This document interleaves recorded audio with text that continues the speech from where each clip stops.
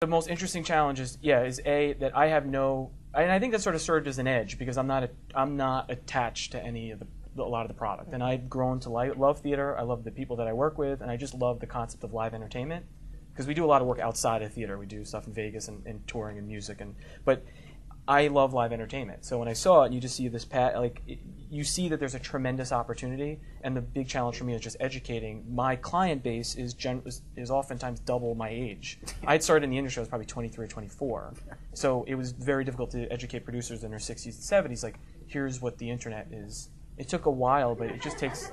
I actually had a client ask me, it was just funny, like where the back button was. And we had conversations about like all this stuff and money being approved. And then I said, well, all right, we'll go back. And he's like, well, where's the back button? I'm saying to myself, you've been approving like hundreds of thousands of dollars over the past like month. And then it's just like, yeah, it's pretty crazy.